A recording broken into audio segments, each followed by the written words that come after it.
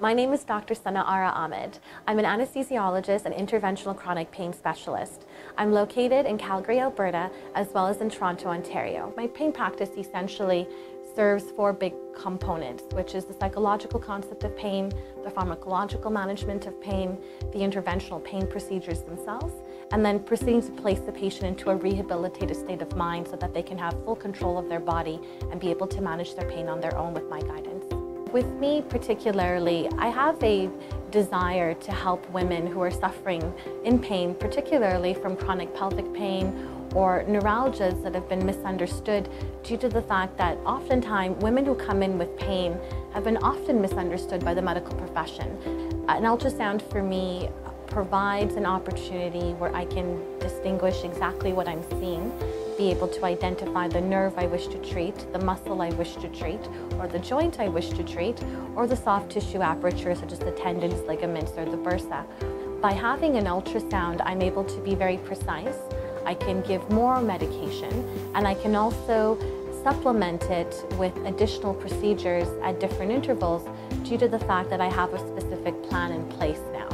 But the most important thing is I can carry it wherever I need to be, meaning that I can go from room to room. I don't have to worry about pushing a trolley or worrying about damaging something. I can just carry it in my hand. The key to my interventional practice has always been patient safety. My background as an anesthesiologist in the operating room, I've been always doing nerve blocks. I've always been doing some element of interventional procedures to facilitate my patients' pain relief. And now working in the community, all I could think about was how do I actually use my academic training and bring it into a small community in Airdrie and be able to still perform and be able to provide standards of care that I'm used to working in the hospital system.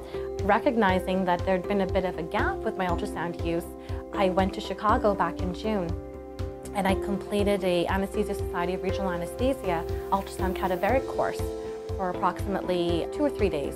And my time in Chicago just reaffirmed that my colleagues in anesthesia who do pain management are shifting away from the fluoro-based procedures due to the portability need in the operating room is difficult versus being in your office.